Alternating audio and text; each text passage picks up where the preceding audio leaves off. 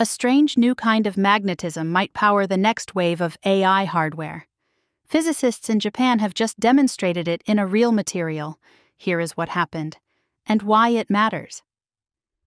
Researchers at the National Institute for Materials Science and partner universities grew ultra-thin films of ruthenium dioxide on a crystal.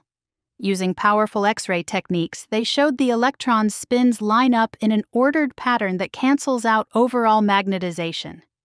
This state, called altermagnetism, behaves a bit like an antiferromagnet, with no stray magnetic field, but still strongly affects how electrons move.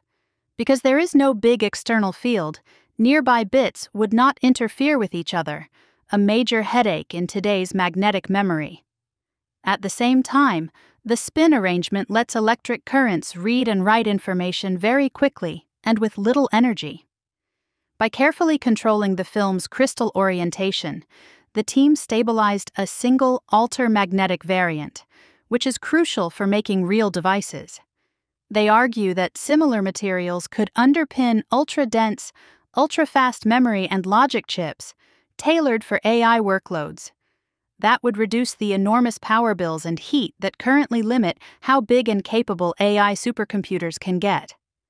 I see this as an early but important step toward hardware designed from the ground up for artificial intelligence. If altermagnets reach real chips, powerful AI could become far more efficient.